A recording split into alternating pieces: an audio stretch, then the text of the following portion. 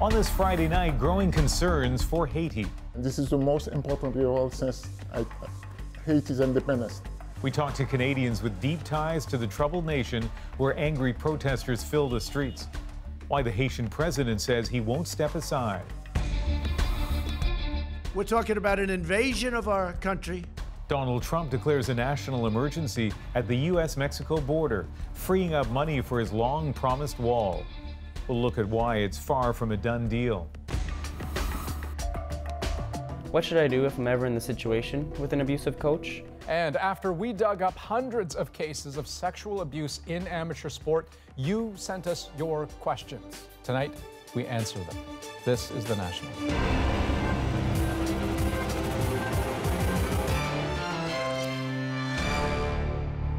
Desperate rage in Haiti has fueled violent protests for more than a week now, and a long-awaited announcement by their president has done nothing to quell the fury. That is grim news for more than 150 Canadians stranded there. Road travel is so dangerous, most won't risk driving to the airport, but overnight, 5 of them did. Last night, we told you about Dr. Emilio Bazil, who went with 4 Canadian colleagues to offer medical services and supplies. What worries me is more the panic. My dad doesn't usually panic, and he has this panic in his voice. Dr. Bazil and his team braved a journey from a port city to the airport in the capital, normally 115 kilometers, but blockades forced them onto side roads and stretched the trip to 7.5 harrowing hours. Please do not do what I did because you can get killed, he told the Canadian press. You have to pay every time you pass somewhere. You have to pay somebody $500. Sometimes they ask $1,000 to allow you to pass. They finally hired an ambulance for $250 because emergency vehicles are allowed through the roadblocks. It was worth it. They are now out of the country. So how did Haiti get to this point? The poorest country in the Americas was pushed even closer to desperation by punishing inflation and apparent government corruption. Last fall, it emerged that billions of dollars from a Venezuelan oil deal was missing and no one was being charged. In one day, 6 people were killed during protests. Since then, double-digit inflation has driven up the cost of living. Over the last 9 days, things have reached a breaking point. Right now, the hospitals are not working. You can't really find clean water to drink. It might be worse than when we have natural disaster.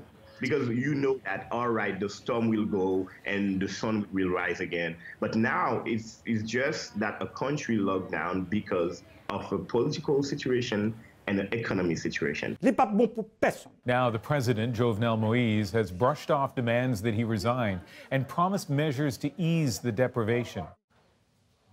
Right now, the situation is so dire, the Canadian government said today it's halting all deportations to Haiti. Montreal is home to Canada's largest Haitian community. The CBC's Alison Northcott talked to some of them. Probably 2015 or 16, I don't know. As a photojournalist, Daniel Morel has had his eye on Haiti for decades, capturing images of natural disasters and political uprisings. He says the latest protests are different. The difference is the frustration of the people, the arrogance of this government. He's eager to return to Haiti to see what's happening now and says the violence won't deter him. Violence is very important now. If it was not for the violence, the government not going to even give a damn. The ongoing protests have been a recurring topic on the air at Montreal's Haitian radio station, where Jean-Ernest Pierre says he and others in the Haitian diaspora are worried for the country's future.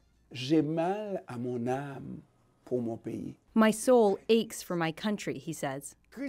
He adds that Haiti's president has lost control, failed to deliver on promises many Haitians were counting on, and should step down. Some of the Canadians stuck in Haiti are on humanitarian missions, like Montreal nurse Catherine O'Neill. Where we are safe. We are safe on the compound. We do not have safe passage to the airport. There are roadblocks in place, barricades, burning tires. Those barricades are manned. They do not allow you to pass. She says she's disappointed by the Canadian government's response and worries about running out of food, water, and fuel and losing cell service. Also stuck is a group of 26 high school students and their chaperones from Victoriaville, Quebec. The school board says they are far from the violence in the capital and that it's working to get them home safe. As for the 113 tourists unable to leave this resort, Quebec's premier says Air Transat is orchestrating a rescue plan to use helicopters to get them to the airport, then on a flight back to Canada tomorrow. Alison Northcott, CBC News, Montreal. Donald Trump has gone through with a threat he's been making for weeks, declaring a national emergency to free up billions to build his long-promised wall. And for just about as long, there have been threats of lawsuits and other legal consequences. So the question is, what happens now? Ellen Morrow has reaction. There was no surprise in how President Trump justified his declaration. We're talking about an invasion of our country with drugs, with human traffickers, with all types of criminals and gangs. Never mind that illegal border crossings have overall been on the decline, Trump declared a national emergency, sidestepping Congress to free up $8 billion to build a wall that candidate Trump promised Mexico would pay for. It's a great thing to do. But was declaring a national emergency actually necessary? Not really, said Trump himself. I could do the wall over a longer period of time. I didn't need to do this. A line seized upon by California's Attorney General as he announced a lawsuit to stop the wall being built. As the president said himself, he didn't have to do this. There's no emergency here for the nation. I expect that we'll see that quote in all of the briefs that are filed against him. And those lawsuits could mean months, maybe years before any ground is broken as the courts consider whether the president is trying to do an end around Congress's exclusive authority over the purse. And as we know, the only real reason why he's just sort of unilaterally declared an emergency is because he couldn't get Congress to agree to fund the wall. The president seems ready for the fight. And we will possibly get a bad ruling, and then we'll get another bad ruling, and then we'll end up in the Supreme Court, and hopefully we'll get a fair shake, and we'll win in the Supreme Court. House Democrats have already launched their own investigation, accusing President Trump of a reckless disregard for the Constitution. So what's the end game here? Well, even though he knows any construction will be delayed and that he might not win in the courts, declaring a national emergency allows President Trump to tell his base that he did everything he could to fulfill a campaign promise. That's an important message going into 2020. Ellen Morrow, CBC News, Washington. The term national emergency might make you think presidents use the extraordinary power for events happening in the United States, but it turns out most of the time that's not the case. Most have actually been about foreign policy, sanctioning specific governments or targeting the spread of weapons of mass destruction. In fact, of the last 59 national emergencies declared before today, just 3 had to do with emergencies in the U.S., relaxing certain requirements during the H1N1 flu epidemic, after Hurricane Katrina, and in the wake of 9/11, assuming broad powers, including being able to redirect funding for military construction, similar to what Trump hopes to do now, but for an emergency a lot different than 9/11.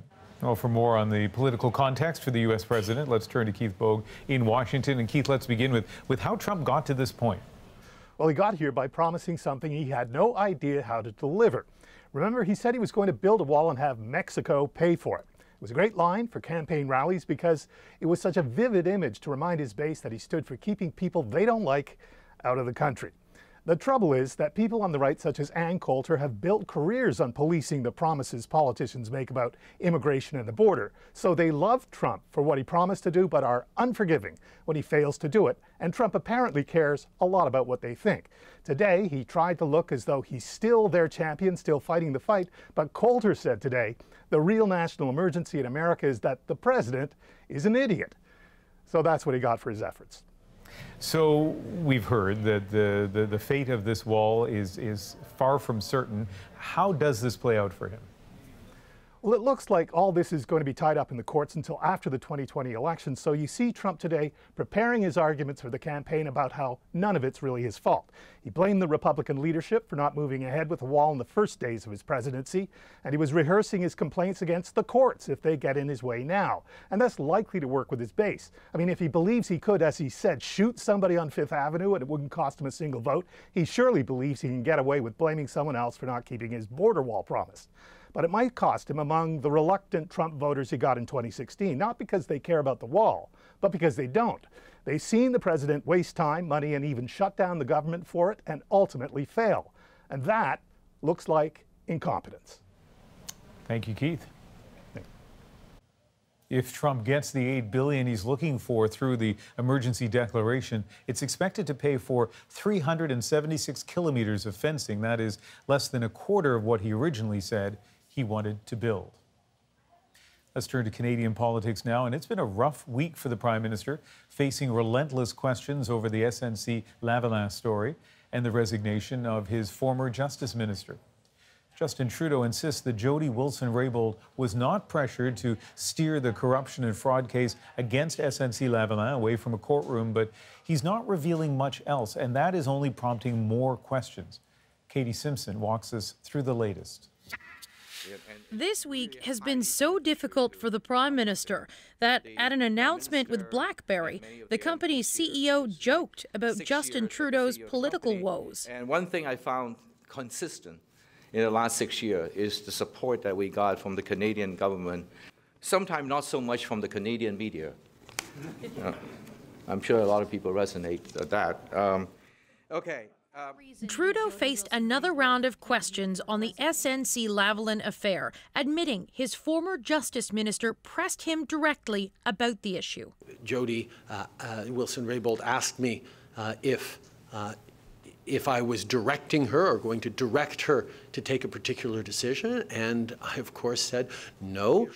Trudeau acknowledged the intense lobbying by the Quebec firm and provincial politicians, but denies his office tried to pressure Jody Wilson-Raybould into killing the court case against SNC-Lavalin. But he would not rule out that her demotion to Veterans Minister in January was because she refused to intervene. There are always a wide range of factors that go into making that decision. But as I said, if Scott Bryson had not stepped down suddenly over the Christmas break, there would not have been a cabinet shuffle. Trudeau's non-committal answers are frustrating the opposition. So to me, that just means we really need to get to the bottom of the entire story. The Conservatives and NDP say Trudeau must waive solicitor-client privilege and cabinet confidence rules to allow Wilson-Raybould to give her side of the story. She should be able to talk to the Canadian people, and he should stop hiding behind this claim of solicitor-client privilege. It just makes him look bad. The day-by-day slow drip of new information from the Prime Minister is fueling this saga. And with MPs returning to Ottawa next week, Justin Trudeau will face fresh calls for more transparency. Katie Simpson, CBC News, Ottawa. A man from Ontario was charged today with the first-degree murder of his own daughter after an overnight Amber Alert came to a heart-wrenching end. 11-year-old Riya Rajkumar was reported missing around dinner time yesterday, Valentine's Day. It was also her birthday and the birthday of her now grieving mother. She was out with her father, Rupesh Rajkumar, but never returned. Her body was found in his Brampton, Ontario home around midnight, just a short while after an Amber Alert was issued. Today at Riya's school, grief counselors were brought in. It's just really sad. She was really nice. As neighbors gathered at a memorial near the crime scene, relatives of the accused said they had no idea what was going on until they saw the Amber Alert. He was always a cousin to look up to. Like we just never expected this to happen. Can't believe it. Can't believe it. Just totally shocked. We don't, I don't even, it's not like we were speechless. We can't even move when we saw that and heard this bad news. A motorist who also heard that Amber Alert helped police find the father just minutes later, 130 kilometers away. He's now in custody in a hospital with an undisclosed medical condition. Police are touting his arrest as a success for the Amber Alert system, but it didn't save Rhea. As Ron Charles tells us, there are questions about whether the police moved quickly enough. This is what people in Ontario saw and heard on their mobile phones last night just after 11:30. But this Amber Alert was issued almost 5 hours after little Rhea Rajkumar was reported missing by her mother. Rhea's father, Rupesh Rajkumar, had the child and had sent concerning messages. The Ontario Provincial Police administers the Amber Alert system and requires cases to meet 3 criteria. The first criteria is the child has to be under the age of 18. The second criteria is they have to be believed to be in danger.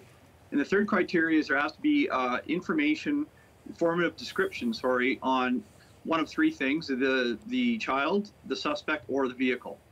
Police in Brampton, Ontario say Rhea's case appeared to meet those criteria, but officers had to investigate first. Maybe it isn't what they think. We want to cover everything off, right? We don't want to leave anything unturned. Obviously, when we realize, we're not getting it, we're extremely concerned for their well-being. We fill out the form with OPP for the Amber Alert. Also of concern, shortly after Rhea was reported missing, officers knocked at the door of her father's house where the body was eventually found. But they left without going inside because there was no answer and no car in the driveway. It was only hours later that they finally forced their way in. At some point in the investigation, they received enough information that they felt that the girl, the 11-year-old girl, could in fact be in the residence and was in need of assistance. So with that information, that threat for somebody's life, they were able to force entry. The police were asked if they'll review their policy on forced entry when looking for a child. We want to finish dealing with this portion of the investigation, and perhaps that would be something that would be looked at later. Small comfort for a mother, family, and community now in grief. Ron Charles, CBC News, Toronto. That late-night Amber Alert also led to hundreds of 911 calls, and we're not talking about tips to locate the suspect. The calls were to lodge complaints about being woken up by the alert. Police were unapologetic, tweeting, as a direct result of someone receiving the alert, we were able to locate the suspect and his vehicle. The system works. Tonight, we spoke to one officer who expressed disappointment about the response. I'm a parent myself to a young daughter, and I can't begin to imagine what the family of Rhea is going through. Shortly after we put out the Amber Alert, myself and Constable Taryn Hill were the media officers last night. We fielded well over a dozen phone calls. It's frustrating, it's disappointing. It's a 5-minute inconvenience to them, which could potentially help our investigators. Despite the number of complaints we received on the Amber Alert system coming through to people's phones, radios, or TV, we have, for every 1 complaint, we had 3 positive comments from people that were appreciative of the Amber Alert. So. Some other stories we're following tonight on The National. Health officials here in Vancouver have now identified 8 cases of measles linked to 3 French schools, and 1 in particular, Nicole Jules Verne. Cases are occurring in staff, students, and family members affiliated with the school. One of those individuals visited the emergency department of BC Children's Hospital while they were infectious. Officials say they haven't been able to contact everyone who may have been exposed in that instance. They also say the disease was brought in through travel outside of North America. British newspaper The Daily Telegraph says Scotland Yard is investigating an allegation of sexual assault described as groping against former BC Premier Gordon Campbell. The alleged victim says she made a formal complaint in 2014 while Campbell was serving as Canada's High Commissioner to Britain. The newspaper quotes a spokesperson for Campbell saying there was an investigation at the time by the Government of Canada and the complaint was found to be without merit. Still ahead on The National. After our in-depth investigation revealed hundreds of cases of sexual assault in minor sports, you had questions. So Andrew puts them to a panel of experts. And forced out of their dream homes, we'll take you to the Sunshine Coast neighborhood in British Columbia, evacuated because of sinkholes. Plus the big money world of mommy blogging. Deanna Sumanak-Johnson goes behind the Instagram filter for a real-life look at the industry.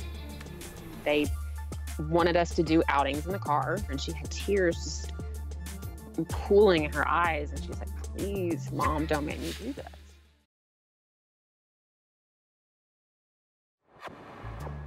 If you become a parent in the last decade, chances are you've either read one or written one yourself. Mommy blogs have become a popular way for new mothers to share the joys and frustrations that come with having children. And for some, it's also become a lucrative job. The mommy space is now really, really big with regards to, advertisers or like brands trying to work with moms in particular. Mommy bloggers are a major part of influencer marketing, where brands pay social media personalities to feature their products in their posts. By 2020, researchers say companies will invest $5 to $10 billion in this type of advertising. But as Deanna Sumanak-Johnson explains, all of that money comes with its own challenges. This one's cute. At first, Anna Sinclair's Instagram posts about her life as a new mom were just a creative outlet and a way to connect with other women. Then she realized they could be something more. As the number of women following her grew, companies started sending her products to feature on her page in exchange for money or goods. I understood that people were making money from blogging, but I thought it was just the Kim Kardashians of the world. I didn't think that a regular mom like me would get paid to do this. But regular moms are a huge market for companies, which is why advertisers are continuing to court mommy bloggers. An average mom influencer makes $50 to $100 per sponsored post, while the top bloggers make 6 figures per year. There's a huge connection between the person following them and the mommy blogger. They come to trust this person. They start to value her opinion on multiple matters, whether it's child raising or products that they sell. Events like this one show just how big of a business mom blogging and influencer marketing has become. The Toronto Total Mom Show brings together dozens of vendors with over 1,000 women, many of them bloggers themselves. But with such rapid growth of business come its own challenges. Featuring stories and photos of your children for millions to see is a major component of mommy blogging, and that can get ethically tricky, as it did for blogger Heather Armstrong. They wanted us to do outings in the car and go places and play word games in the car, and my kids hated it. And my child, I believe she was 4 or 5 at the time, she looked up at me as we're getting into the car, and she had tears just pooling in her eyes, and she's like, please, Mom, don't make me do this. Armstrong quit her blog for 2 years as a result. Now she's back, but runs all of her posts by her kids, who are now 9 and 15. And there are other potential pitfalls from too much advertising in your posts. According to our research, the more that these bloggers shift from providing an experience, from showing their personality, sharing their family moments, to promoting products, that level of trust is starting to diminish. Say thank you, Mama. Mama. You're welcome. Anna Sinclair says she tries to walk that fine line, staying true both to her followers and her children. We always talk about how this is the best thing that's ever happened to us. We can still make money and do this, but not have to be gone away from our kids all day. Is that a good one? Yeah. It's a good one, yeah. Deanna Sumanak-Johnson, CBC News, Toronto. And after the break. What should I do if I'm ever in the situation with an abusive coach? Do you think that you are able to fairly investigate yourselves in cases of sexual misconduct? What can we do at the grassroots level to recruit more coaches to increase the pool of people that we're pulling from? You had questions about stopping sexual abuse in amateur sport. These are the people with the answers. Stick around.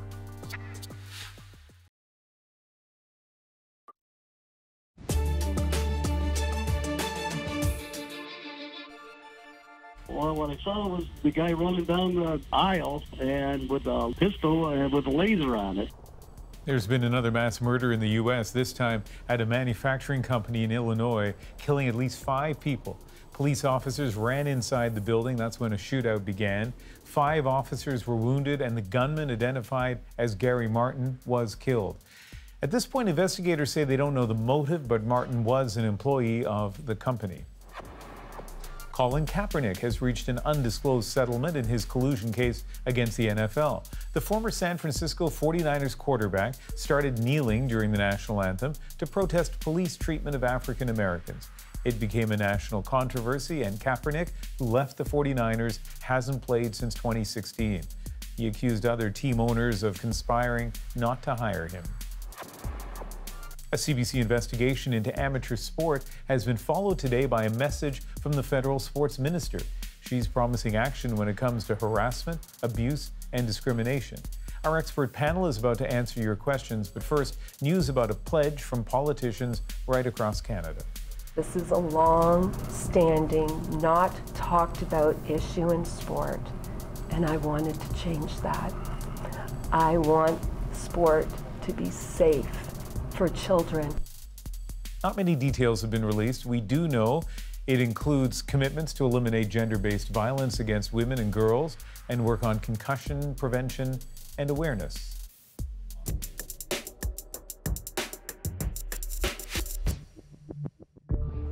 All this week, we've brought you coverage of a joint investigation by CBC News and CBC Sports that, for the first time, collected and counted sexual offense convictions across all sports over the last 20 years. The findings? Hundreds of cases deep. At least 222 amateur athletic coaches have been found guilty. More than 600 kids victims of their offenses. Our rinks, gyms, stadiums, fields, they are familiar places where kids develop a sense of self, where many people volunteer their time and where others build careers. So how do we keep them safe for everyone? I'm Todd Jackson, Director of Insurance and Risk Management with Hockey Canada, and I know the importance of creating a safe sporting environment. I'm Lorraine Lafrenière. I'm the CEO of the Coaching Association of Canada, and I share in caring about a safe sports system. I'm Karen Kennedy, President of Boost Child and Youth Advocacy Center, and I believe that by working together, we can prevent child sexual abuse. I'm Dawn Smythe, Director of Domestic Development at Canada Basketball. I'm familiar with the challenges with the NSOs, committed to fixing them and making sports safe. We have had so much reaction to these stories and a lot of questions too. You've been sending them in. So let's get to question number 1. My name is Tara Zeri. I'm the mother of a 17-year-old hockey player.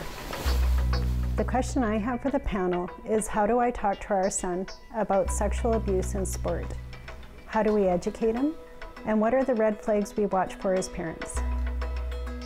Okay, so a few parts to that question. And Karen, maybe I'll start with you if you can tackle the first part. So how to talk, Tara wants to know how to talk to her son about abuse. Sure. Well, there's important messages that you need to give to your kids, and they include things like, it's your body, you get to say who touches it and how. You've got to trust your feelings. If you feel uncomfortable about a situation, tell somebody, and tell someone you trust, and keep telling until they do something about it. You know, it's hard to say as a blanket rule, you know, no touching, because we all know sports, and I think of gymnastics. There's a lot of touching that goes on by necessity. Are there hard and fast rules that you kind of give to parents and say, this is what you should just tell your kid right out of the gate? Well, I think the most important one is that touching should never, ever be a secret, that you can always talk about it. If it's a touch that you can't talk about, then there's something wrong.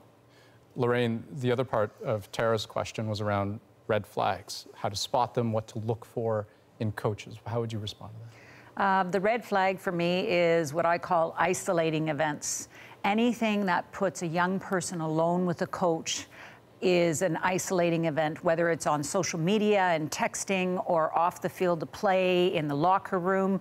And so that's what parents should watch for and talk to their children about, is the expectations in the clubhouse. We're great at the field of play, but we've got to talk about the clubhouse and travel and accommodation and make sure no one is ever left alone. Texting is an interesting side to isolation, right? That may not be first and foremost when parents think about that. You know, being friends on social media, would you include that in the pattern of behavior to avoid? We recommend no one-on-one communication on Messenger, on Facebook, on Twitter, on texting. Really, there should always be a person on the copy line. Todd, from Hockey Canada's point of view, when you hear these sorts of suggestions, are they written down, sort of hard and fast rules in the policy? You know, certainly as we've built our information, we have put tips in, and we actually have a parent guide on our website at hockeycanada.ca, and in that parent guide, there are answers, I think, to some of the questions that have just been asked here. What do I watch for? What are the tips? Where do I go? And how do I react to these types of situations? But I guess, I mean, that puts the onus on parents, though, right? I mean, I'm thinking more along, you know, hard policy guidelines that coaches have to follow. No texting, no following on social media, rule of two, you know, and if you have a power relationship, you should not be alone. There are policies coming up all over the country with respect to social media, with respect to dressing room, two deep rule.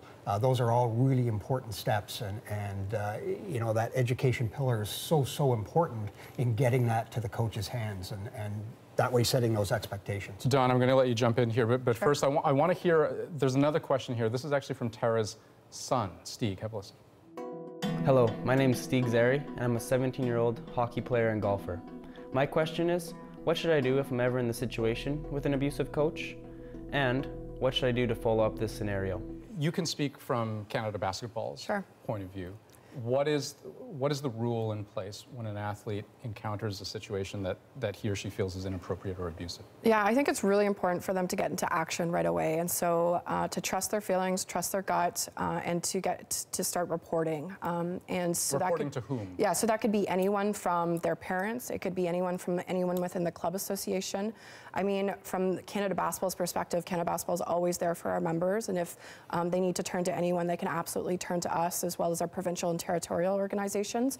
But I think the purpose and the first step is to actually just get in contact. There's another question that we got, and it very much relates to the process that unfolds. Have a listen. My name is Kira McCormack, and I'm a former professional soccer player from Vancouver.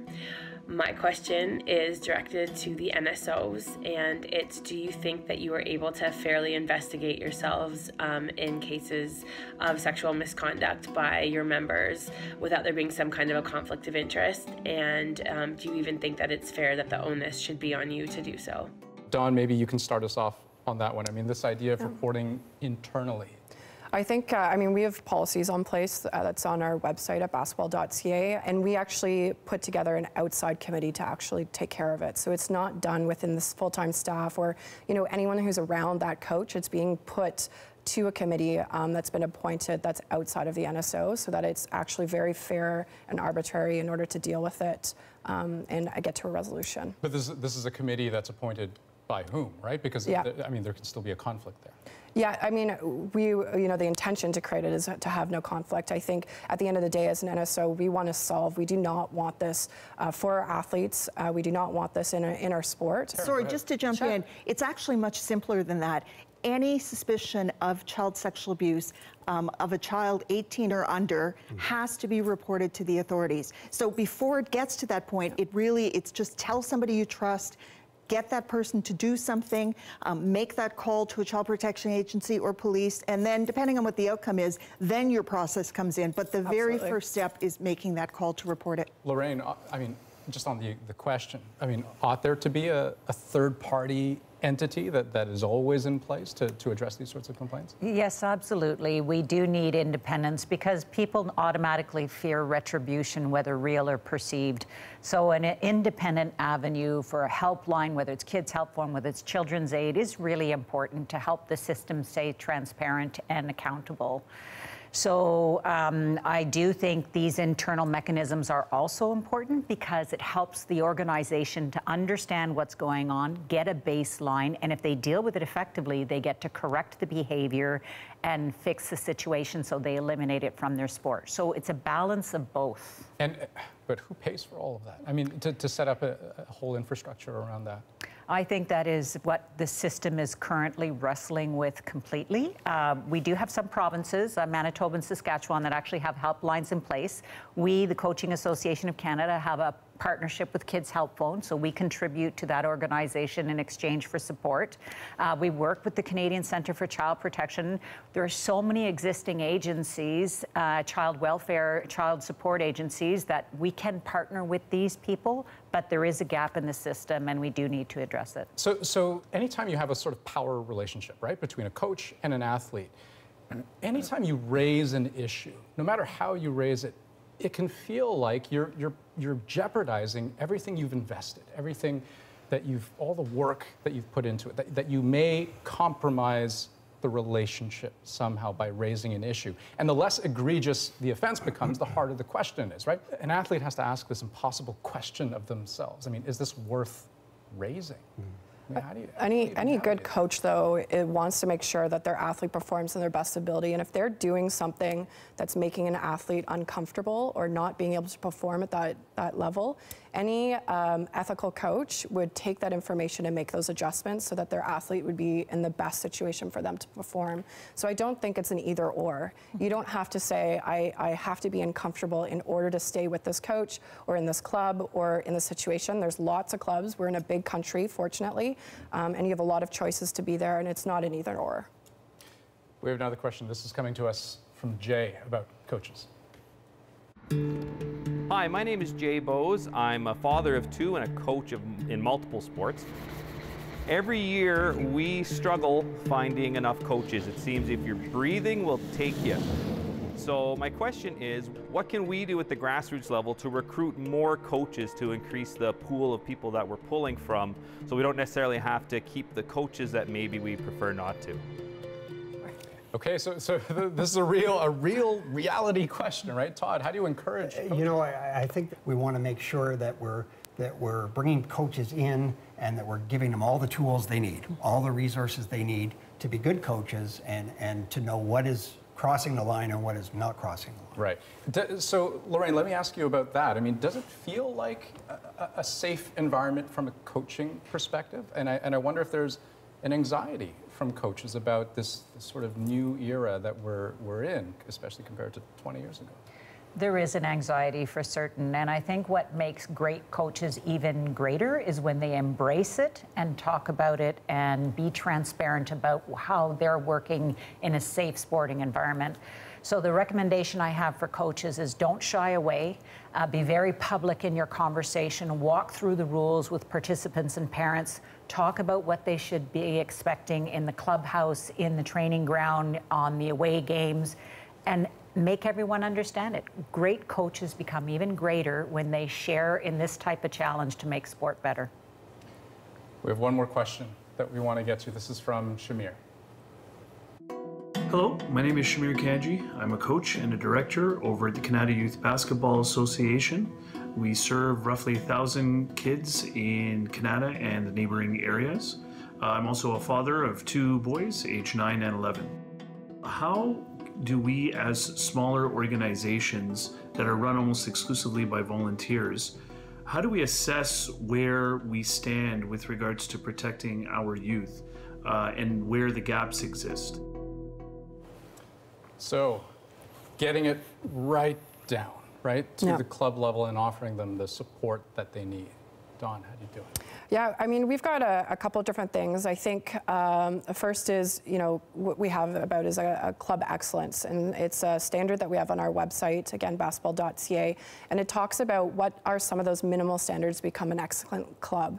And, you know, knowing that clubs differ in different ways around the country and have different resources, they have something that they can measure themselves against. Is there more, though, because you think of publishing policies and guidelines and rules and suggestions on websites, sometimes that's where they stay. First of all, we've got to provide easy-to-use tools. So, you know, I'll start with education. We started with an in-class type of scenario 15 years ago. We've moved to online and through Respect in Sport. And now we're seeing that grow in our culture. It's part of everyday business. Every coach is taking it. Every volunteer is taking it in most cases. I think it takes time. It takes patience, and not to wait till it's perfect to put something in place. What about mandating clubs to make sure that they follow best practices and best guidelines, and for there to be consequences if they don't?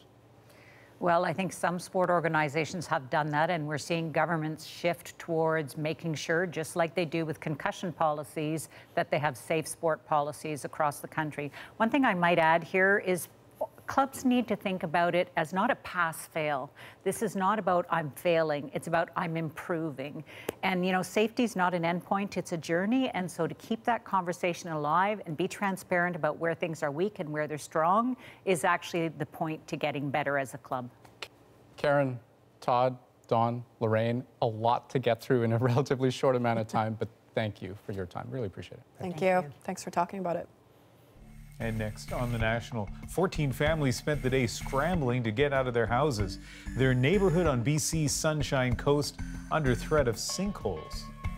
We walked around for the first 2 days in shock, depressed, just not knowing what to do. It's been brutal. So what's next for these families? We'll tell you right after this.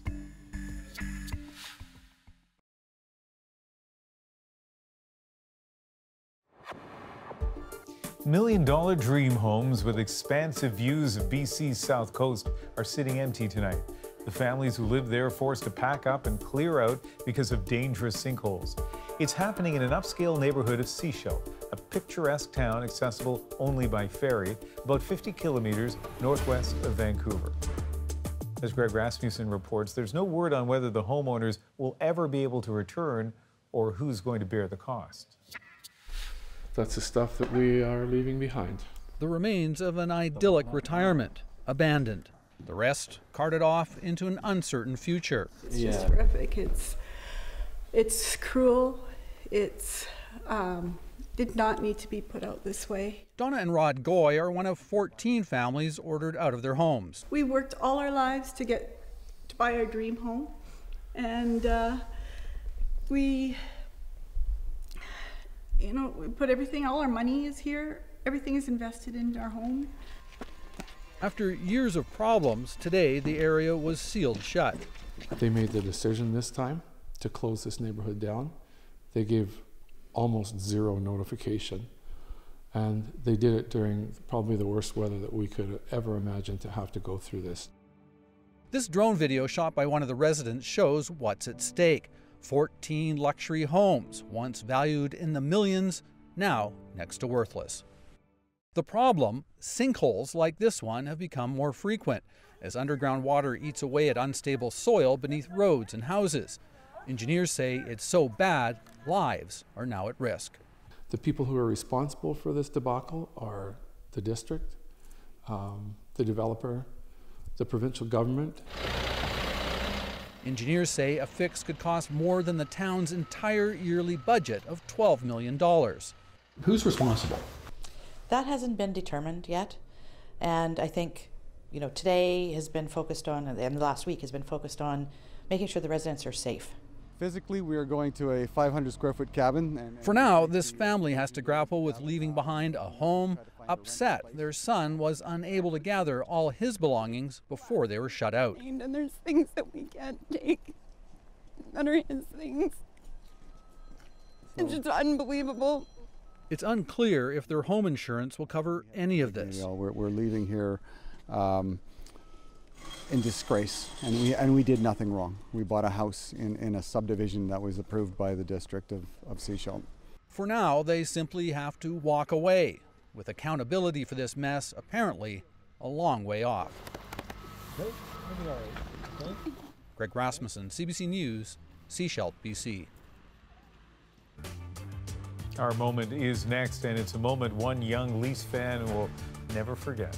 To say this made her day would be a massive understatement. We will show you the scrapbook-worthy snap next.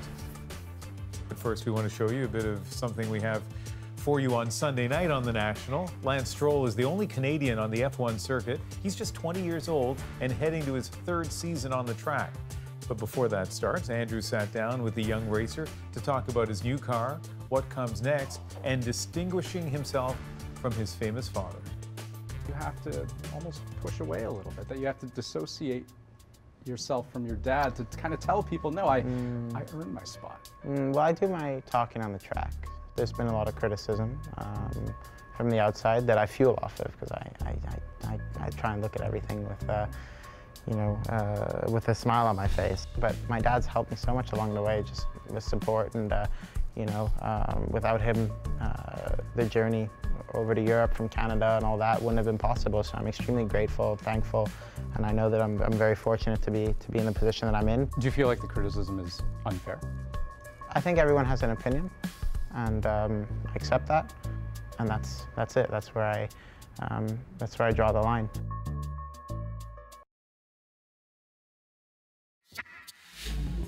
Leaf fans are famous for filling seats no matter where the team is playing. Last night in Las Vegas was no different. And one Ontario family got more than an exciting match against the Golden Knights. They got a memory that will last a long time. Ever wonder if players notice fans in the stands? Well, it's pretty clear that Maple Leaf star Mitch Marner did. And his touching Valentine's Day encounter with a young fan is tonight's moment. The sign she made with her mom and dad ahead of the game had one simple but maybe bold request: Mitch, be my Valentine. And as a small bonus, maybe a fist bump, a selfie, or a puck. And guess what? Well, the answer is yes. Not only did Marner flip her a puck, but he took the time to talk her through the glass, even telling her to turn around to take a selfie. Her face says it all. I went right over to her, obviously, saw the sign, and, this is a pretty cool interaction, though. And because it was Valentine's, the league set the whole thing to music on their YouTube channel. Needless to say, she and her family were over the moon and promised to be at the Leafs game in Arizona tomorrow. You want a video illustration of unadulterated joy? It is her reaction after that selfie. It was incredible. And I don't know about you, but I know so many people who talk about encounters they had with their sports or music, mainly sports idols when they were little, and how that can cement their relationship to the team and the star for their whole life. For me, it was Ken Dryden. I was in grade 8. Only time in my life I was speechless. Made me a lifelong fan of both the Habs and him, and for sure, she is a lifelong Leafs fan and Mitch Marner fan. That is The National for Friday, February the 15th. Good night.